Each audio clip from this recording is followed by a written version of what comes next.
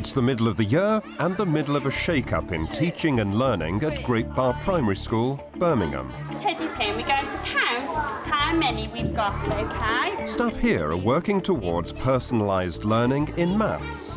The school thinks that the philosophy of the early years foundation stage is a good starting point that the pupils and staff can build on. And to think how many teddies you think are in my tub. 5. Their belief that if they can encourage the children to gain confidence in using and working with numbers early on, then this will impact mathematical standards throughout the whole school. But does it work? Let it call for another elephant to come. I think something that we try to do throughout the lower phase in nursery, reception and year 1 is try and make maths fun and make it part of the everyday activities that are going on. We did notice that very early on you get children that start to say, I'm not very good at maths, and often that's something that's transferred from parents, and parents who feel that they're not good with numbers seem to pass that fear of number work on to children. So we try not to make it a very big, we're now doing maths. We try and make it a very much part of everything we're doing every day. 1, 2, 3, 4, 5. Initially, it's very much getting children's interest in numbers, in shapes, and lots of play-based activities.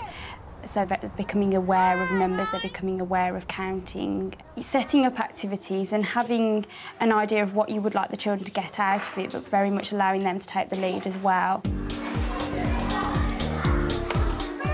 So that's the big shake-up in maths, to encourage personalised learning.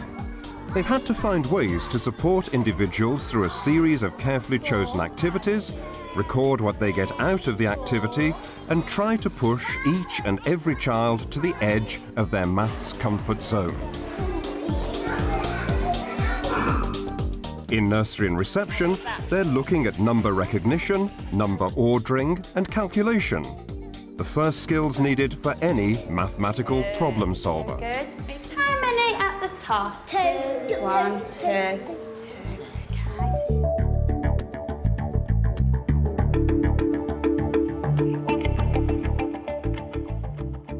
We recognise that there really is an importance and a balance needed between teacher-focused activities and child-initiated activities. And I think part of the skill of being a teacher in early years is knowing when to stand back and when to actually join in and help scaffold what the children are doing. During whole class teaching time, we do work across the whole curriculum, but we try and feed in mathematical work at least once a week, depending on the topic and depending on the focus activities going on. And we often try and use songs within the teaching because the children can all be involved and join in. There's often actions, which is really good. It addresses different learning styles. Going to buy some food at the supermarket. 1 tin of baked beans and a bag of rice and a box of eggs and a loaf of bread. Put them in the basket. They've thought about the relationship in the classroom between pupils and professionals, and in nursery have given each pupil a key worker who tracks their learning. 5, 6, 7. While some of the bumblebees are in a focus group with Rachel indoors, outdoors the ladybirds explore counting and ordering numbers with TA Vanessa. Brandon thinks number 2. Well done, Brandon. Can you say number 2? Wonderful. Would you like to peg that next to? Number 1. Next to number 1 because it comes after. 1, 2, 3. Of course. A lot of what I wanted to get out of the activity was to see how much the children knew, but with me taking a step back and trying to make them think that perhaps I wasn't sure what the number line order was either. And so they were helping me and we were having fun together. 6. Yeah. So peg up number 6, please. The weather was quite windy, so the numbers kept blowing away, so that added to the enjoyment and things. And I think, you know, the children, when they think that perhaps you didn't know and they've told you, that really gives them a boost of confidence. Yeah. After number 9. Wonderful. Oh, Hey. we've got a number left. What on maths. 0. Very much focus in the first term on numbers and counting skills, because until the children have really got to grips with those skills, they wouldn't really be able to start to look at things like one more and combining groups and finding a total. Right, Alima, would you count how many toys I have in front of you now? 1, 2, 3, 4, 5, 6. Wonderful. How many? 6. Can you show me 6 fingers? It's a good try. Oh, Alima's got it. We've got 5. Rachel's continuously trying to ensure that the children are really thinking about their maths. Right then, there we go. That's not number 6. Isn't it, Alima? It's 4. That's number 4. Yeah. Could you find me number 6 then? Part of the idea of having the blanket was to hide them and cover them. They then had to work from that number rather than going back to 1. But we can also count on from the number that we've already got and work from that. Have we still got 6 under there now? No. Could you have a go at working out how many there must be now? Oh, very clever. What do you think, Emily? On your marks, get set, go! Next door in reception, and Amanda has started the morning with some games. But it's not just any game.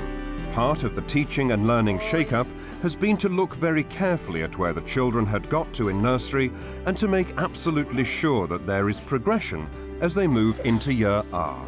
Oh, well If you look at how you view maths or number work in any way, then that will impact on the children. So it's something you enjoy doing and you enjoy teaching, that's going to come across to the children. So I think you need to kind of think about the ways that you would like to be teaching maths and try and be creative with it. Keep going, fantastic. She thinks she's going to do it. She thinks she might get 19, 11, wow.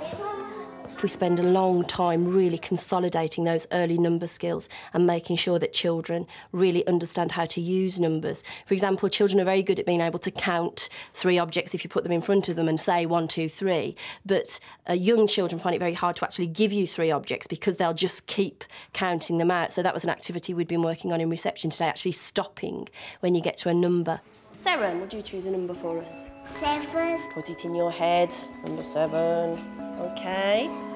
1, 2, 3, 4, 5, 6, 7. Fantastic, that's a really good skill to have. The balance, though, of any math session is towards independent activity. The whole school believes in a thinking approach, and the staff are planning towards supporting pupils rather than always leading. Can you find me number 7? Number 7.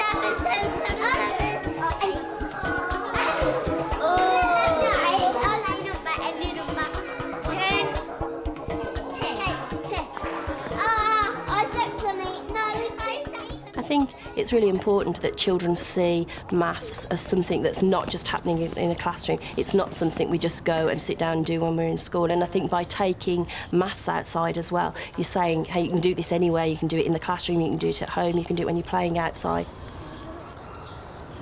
And how many numbers are you going to jump on? 3. Right, down to the other end. We're getting our PE today as well, aren't we? Some children love to go outside. It puts everything on a larger scale and it just adds another dimension to what we're doing. 4, 5. What number are you on, Todd? Come on, help Todd. What number are you on? They believe learning outdoors is a good example of how the school has moved on. In the past, this same learning might well have been a pencil and paper exercise. But done like this, the pupils are much more involved. But it's created a fresh challenge. Now it's made it even more important for the staff to observe and monitor the children's progress and be aware of what the next stage might be. So just how do they do this?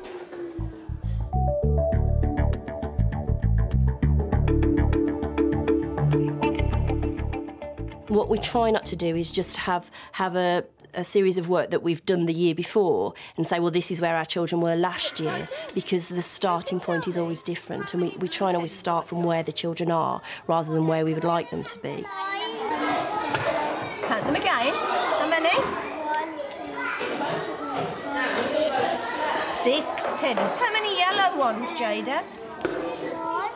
When I do work with children, especially of a lower ability, I always never try to give over the impression that I know the answer.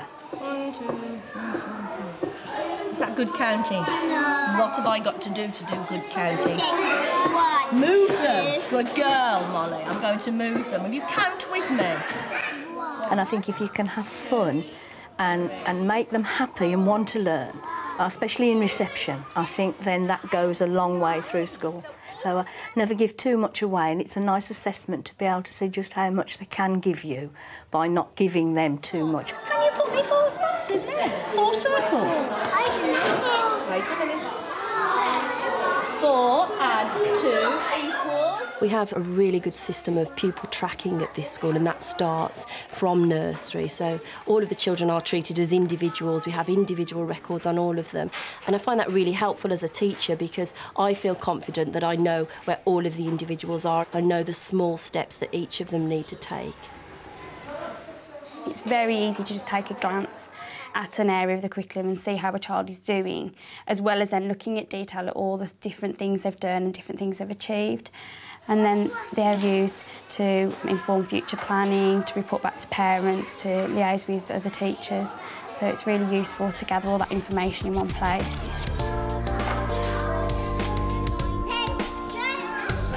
Everybody has post-it notes available to them and they can sit and do them. We try and use those for incidental opportunities. You've just got them there so that if you see something and you think, wow, I wasn't expecting that, you've got somewhere to jot it down straight away and it's straight upon the board. So just how do the staff use the information they have gathered about each child to ensure a progression of skills during foundation stage? If we just talk a little bit about how numeracy has gone this week and how your children have got on with it, and then we can look at where we're going to go with them next week. So I think our children did really well, particularly in the whole class session, and probably took it a little bit further than I thought they would. They were all really starting to use the language of addition. Oranges, I think, needed a little bit more with recognition.